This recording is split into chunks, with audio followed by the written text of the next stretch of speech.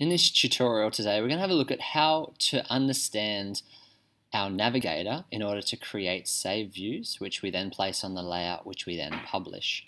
So when we're doing our modeling, creating our 3D models, we really mostly understand this in terms of what we place on a story, and that story typically represents a floor plan, but of course we can have other views as well, such as sections, elevations, 2D views, and of course a 3D view.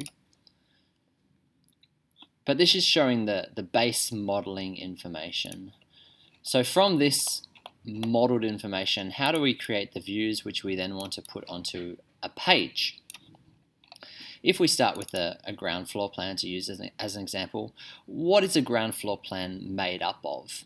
In order to understand this best, if we go straight to try to create a saved view, this will give us the best understanding of this. When I say saved view, I'm talking about saving a view in our view map. So that's this next box in our navigator series that we've got here. Now the way that I tend to set this up is to put them all into folders, subcategories, and that just makes them easy to find. But most importantly, these are our views, these are our drawings, these are the representations, and ideally these are what we are going to see on each of the layouts, which of course we find here. So we want these to be easy to understand, but most importantly intentional. We don't want to name them without definition. So when I name this ground floor, how do I do that? I could place this directly onto a layout, but then I wouldn't be able to manage in my save views very well. So to save this and manage this well, I'm going to go to my view map, and then I could be saving this as a site plan or a floor plan or a detailed representation of maybe a bathroom or a kitchen. That would all be generated from this story and from this view. So then I have to choose a few settings. So for instance, if I go to floor plan, save current view, right click, what's the settings that I want to save? Where is it coming from? Do I want to have an ID?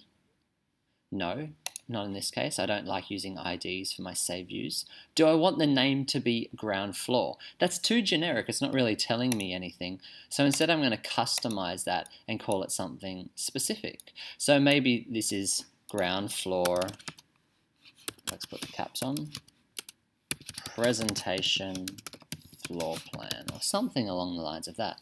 Now these are the options that I can choose from when saving my view, and hopefully I'm already going to save it with the way that it is, but we'll see currently that I have a layer combination of custom, which is sort of a bad way of working because it means that I can't deliberately turn on or turn off layers and then manage those layers based on what I can see. So what I really should be doing is changing this to something that aligns with what the intention of my drawing is. So I deliberately called this presentation floor plan to suggest that I probably want to use a layer combination. Again, this is something that I've set up, which is called RMD plan floor presentation.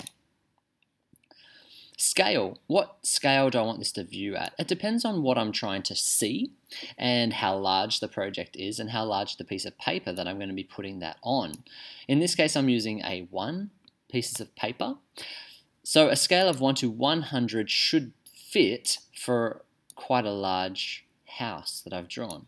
Structural display, what am I trying to see? Maybe again that comes down to presentation.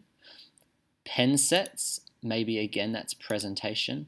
Model view options, again presentation or view. So we can see that I could also use something called a ceiling plan. And so if I was trying to create a reflected ceiling plan, which was looking at the ceiling instead of the floor, then I'd use that option perhaps in order to be able to do that. Graphic overrides, what am I trying to show or hide? And renovation filter, the same thing. Am I showing the existing situation, the new construction, or am I focusing on the demolition items or the part of the buildings to be demolished? So I can change these settings and choose these settings in order to represent different things. And then of course down in the 2D elements I've got different types of dimensioning. So this is things again that I've set up, and the zooming based on the current view, which just means that once I save the view, this will be the representation of what I see rather than maybe being zoomed out or zoomed in a different area. So it's important to get that right just for ease of use. So once I have the view set the way that I want, again, right click, save current view. Let's change it, ground floor.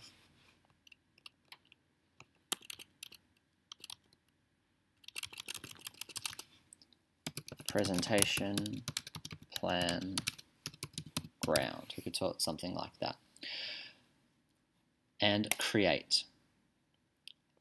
So that's now the setting. I could click on a different view, which will take me to a different place, and then the advantage of a saved view is I can double click there and it will take me right back to where I originally was. So it's saved that for later is one way of thinking about it, which makes it very easy for referencing. The next thing that we're going to do is to, in the next process, take this and place it onto a layout.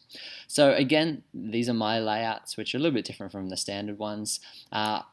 Unlike my save views, I tend to not put my layouts into subfolders. I could, it's just not really something that I worry about. Instead, I use a numbering system that makes it very easy to identify what these are. So in this system, which is a system that I didn't invent but adapted from people that I've worked with in the past, my floor plans start with the number 2. So A meaning architectural, 2 meaning representing floor plans, and that could be ground floor plans, or that could be reflected ceiling plans, electrical plans, lighting plans, and so on.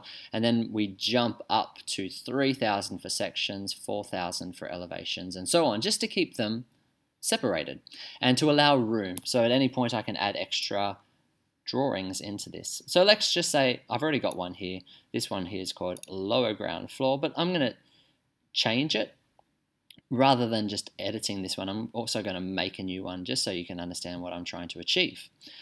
So in this list, I'm going to press create new layout. What am I going to call it? I'm going to follow this system. I'm going to use a custom ID and I'm going to add this to the number of where I'm up to. So in this case, I have a 2000, 2001, 2002, so let's call this one 2003, and we see that we've already got a 2004, which is the roof plan, so we've got a space for that, and that's what I'm after.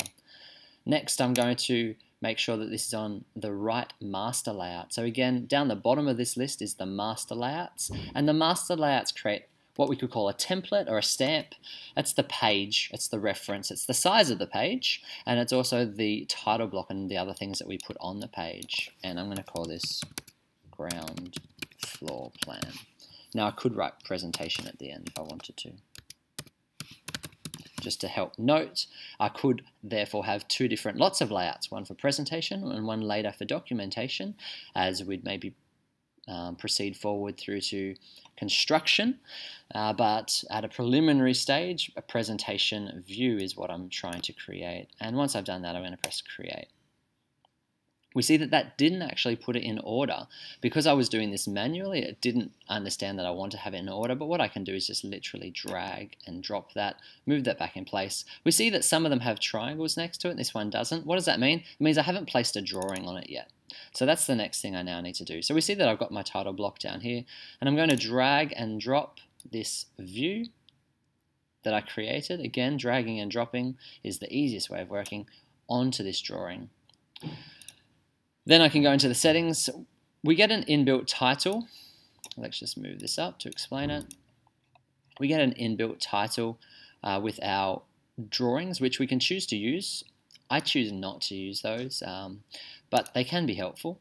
We just would need to change the setting to represent what we want. I'm going to get rid of that for now.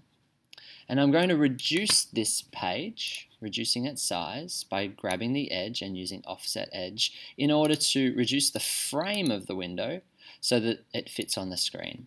Now once it fits on the screen, I could choose to then add more so it's representing as much of the building as possible. And for presentation, we see that we've got all the landscaping showed in color, and that's not something that I would normally do if I was trying to create a technical drawing, a documentation drawing, but for presentation that looks quite nice. And then the way that I do this instead, again, this is not standard, it's just something that I like doing just because I don't want to fuss with the settings, is I create a manual drawing title. So we could call this one ground floor plan.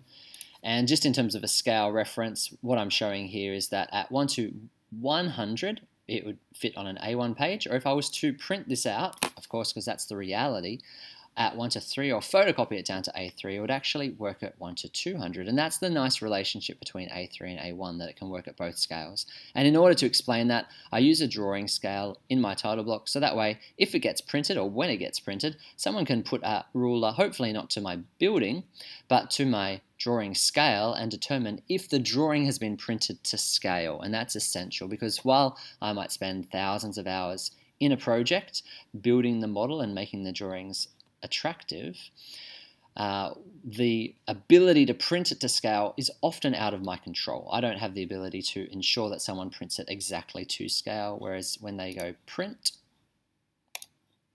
depending on their print drivers, what printer they're using, what size that printer is, it will maybe automatically default to fitting to the page. Now that might fit, in this case, to 24% of the original scale, or it might, more likely, if someone has at least the right sort of size paper, print at something like 99% or 103%. And that is very unfortunate, because it means that it's sort of to scale, but actually not, which means all of my hard work with making things drawn correctly goes out the window.